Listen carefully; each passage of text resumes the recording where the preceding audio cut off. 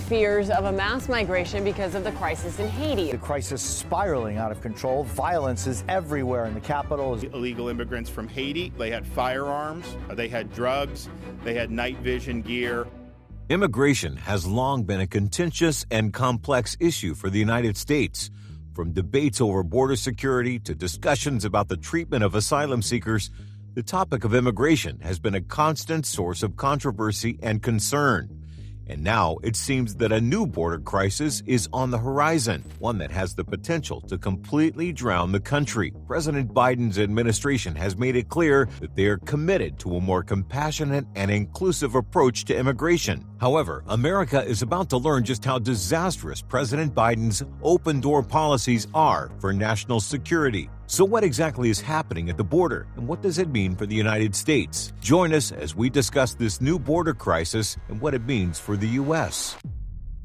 The situation in Haiti has escalated into a profound crisis, with the onslaught of gang violence compelling thousands to abandon their residences, businesses, and educational institutions, leading to widespread closures. Consequently, U.S. Border Patrol agents based in Florida are sounding the alarm about an imminent surge of undocumented immigrants from Haiti, acknowledging their lack of preparedness to handle such a massive influx. An internal communication within the agency, as revealed by the Post, painted a grim picture, warning that a single landing could overwhelm resources and severely hamper response capabilities to additional arrivals. Florida Governor Ron Desantis posted on X, "I have directed the Division of Emergency Management, the Florida State Guard, and state law enforcement agencies to deploy over 250 additional officers and soldiers and over a dozen air and sea craft to the southern coast of Florida to protect our state." Local law enforcement and the Sunshine State have also expressed concerns, especially since it's turtle nesting season, which means people who live along the beach are asking to keep the lights turned off. According to Martin County Sheriff William Snyder, we're very vulnerable here on the Treasure Coast. We don't have enough federal resources on the water. They do the best they can. We know from experience if they make it to the beach, they will run, they will hide, and we will have a complex law enforcement issue. The turmoil in Haiti has reached a critical juncture, with reports of rampant looting and arson targeting banks and government establishments. Gangs have seized control of police precincts, prisons have been breached, and gunfire echoes through the streets of the capital city, Port-au-Prince. Amidst this chaos, a formidable alliance of armed gangs continues its relentless assault on a fragile Haiti, while the political party associated with a former coup leader advocates for assuming leadership, heightening concerns that the nation teeters on the brink of complete collapse, with mere days or even hours left before the political catastrophe. For many Americans, the pressing question at hand revolves around whether President Biden will approach the influx of Haitian migrants any differently than he has handled the previous influxes. The resounding answer seems to be a resolute no. Expect a familiar pattern when Biden extends assistance and solace to the undocumented immigrants, secures superficial commitments to appear in immigration court in the distant future, and then redirects them to rely on the financial support of major cities. Critics point to the administration's track record of allowing entry to individuals with criminal backgrounds and potential ties to terrorism through the southern border, raising concerns about the potential infiltration of yet another cohort of gang members into the country. Furthermore, there are apprehensions about the influx of non-criminal migrants from Haiti, a nation plagued with extreme poverty and systemic dysfunction. These individuals, arriving with little to their name, are expected to seek substantial assistance, with President Biden poised to foot the bill using the hard-earned tax dollars of ordinary Americans. Complicating matters further, Haiti's embattled Prime Minister Ariel Henry found himself stranded abroad earlier this month during a critical moment. His attempted return from a state visit to Kenya via the Dominican Republic was thwarted as commercial flights to Haiti remained grounded. Denied entry into the Dominican Republic, Henry's charter plane was diverted to Puerto Rico, as confirmed by an official from the U.S. territory, while inquiries to the Dominican Foreign Ministry went unanswered by the Miami Herald. Kenyan President William Ruto made a bold declaration expressing his readiness to dispatch 1,000 of his police officers to provide assistance to Haiti following the signing of a bilateral agreement with Prime Minister Henry. Assuring U.S. and Haitian officials of his swift mobilization capabilities, Ruto has affirmed that his troops can be prepared for deployment within a mere 72-hour time frame. The White House has placed its trust in this commitment and has opted against the deployment of U.S. forces and committing to expediting the multi multinational support mission spearheaded by Kenya, which has been in the works for over 16 months. Despite these efforts, opposition from Republicans in Congress persists regarding the allocation of the millions of dollars pledged by the Biden administration to aid in supporting the mission. The crucial U.S. funding is essential for covering the cost associated with the mission's planning and execution. President Ruto has made it unequivocally clear that in the absence of adequate funding, his troops will remain stationed within their homeland. Pierre Esperance, a prominent human rights activist in Port-au-Prince, echoed these sentiments, stressing the pressing need for a rapid and robust response to bolster law enforcement efforts. With gangs proliferating and instances of looting on the rise, Esperance warned in the imminent escalation of the crisis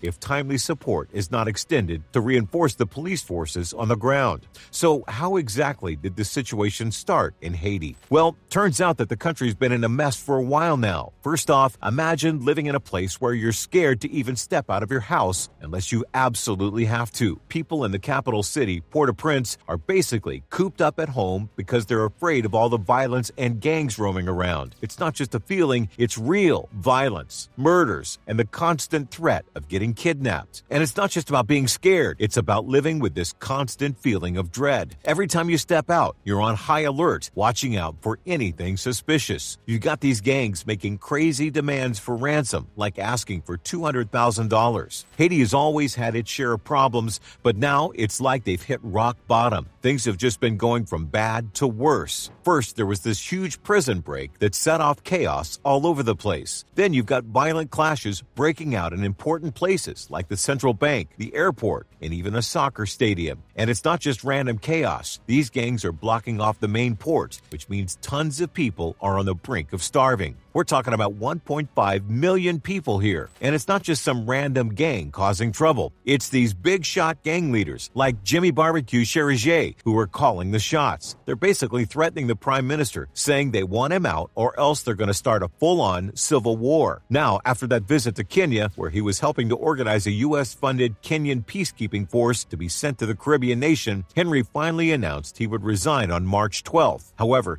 his resignation comes with a condition. He will step down only after the establishment of a transitional council and the appointment of an interim prime minister, subject to the approval of Henry and his cabinet. Despite these developments, the Kenyan peacekeeping force has yet to be deployed, adding further complexity to the situation. Assuming office in the aftermath of President Jovenel Moise's assassination in July of 2021, Henry has faced mounting criticism from Haitians both domestically and internationally for the persistent delays in holding elections. The political landscape in Haiti remains stagnant, with no elections conducted since 2016, leaving the country without a functional parliament or president. Haiti, known as the poorest nation in the Western Hemisphere, has been grappling with a power vacuum that has been exploited by armed gangs following Moise's assassination. The orchestrated killing of Moise, allegedly carried out by a group of foreign mercenaries predominantly comprised of Colombians and a handful of Haitian Americans, as per charges levied by the U.S. Justice Department, further underscores the tumultuous circumstances surrounding Henry's tenure, during which he himself was implicated as a primary suspect at one point. The recent upheaval in Haiti poses significant challenges for U.S. foreign policy concerning issues such as drug trafficking and immigration. A recent United Nations report highlights the influx of increasingly sophisticated weapon smuggling into Haiti from the U.S., particularly originating from Florida, contributing to the escalation of chaos and violence within the nation. After President Jovenel Moise's assassination in 2021, gangs have basically taken over the capital. It's like something out of a movie, except it's real life. These gangs are using all sorts of messed up tactics to control the city. We're talking about commercial terrorism, sexual violence, massacres, extortion, and kidnappings. And it's not just a small group of thugs we're talking about here. There are around 200 gangs in Haiti, with about 100 of them just chilling in Port-au-Prince. That's a whole lot of bad guys running the show. The United Nations even says that 60% of the capital's territory is under gang control. That's a pretty scary thought. And it's not just the locals who are feeling the heat. The U.S. repatriated over 21,000 Haitian migrants in 2022. These people are being sent back to a country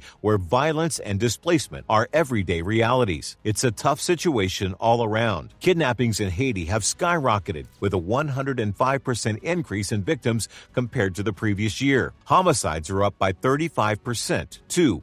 It's like the gangs are just getting more and more brazen with their violence. And it's not just about physical harm either. There are reports of gangs using sexual violence to assert their power. What's even scarier is that some of the people who are supposed to be keeping the peace might actually be in cahoots with the gangs. The UN says that there could be a significant number of active duty police officers who are actually members of these criminal organizations. It's like the people who are supposed to protect the citizens are the ones causing harm. That's some next level corruption right there. And it's not just a problem for Haiti. The U.S. is feeling the effects too. They detained over 7,000 Haitian migrants in 2022, which is a huge jump from previous years. It's like a whole new level of crisis at our doorstep. James Foote, the U.S. Special Envoy for Haiti, made a really good point when he said that the U.S. has been looking at Haiti through the lens of national security and immigration. But what they're missing is that with the gangs in control, Haiti has become a major hub for all sorts of illegal activities, drugs, arms,